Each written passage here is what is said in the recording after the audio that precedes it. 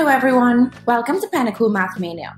My name is Captainess 123 and today we will learn how to use clocks to determine when the time is on the hour, half past the hour and quarter to the hour. A clock is a tool that is used to measure time. There are two types of clocks, analog clocks and digital clocks. Analog clocks use rotating long and short hands that both point at a dial that encircles them. The long hand points at the minutes, while the short hand points at the hour.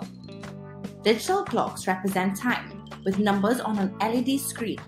The first two numbers represent the hour, and the second two numbers, the number of minutes.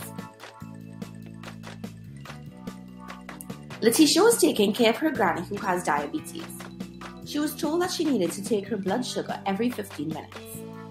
Her first reading was taken at 10 o'clock. On a digital clock, this is represented by a 10 followed by two zeros.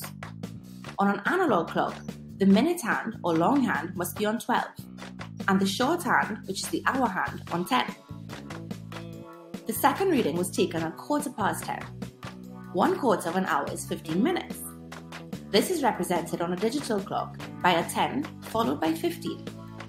On an analog clock, the hour hand would be a quarter way between 10 and 11, and the minute hand would be on 3.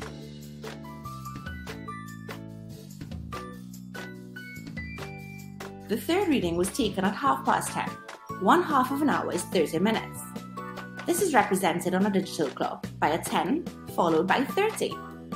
On an analog clock, the hour hand would be halfway between 10 and 11, and the minute hand would be on 6. The fourth reading was taken at 11:15.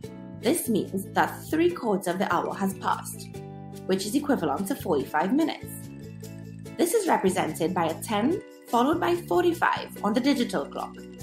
On an analog clock, the hour hand would be 3/4 away between 10 and 11, and the minute hand would be on 9.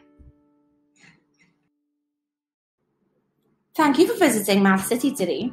Try the exercises on pinnacle.com to earn points and win great prizes.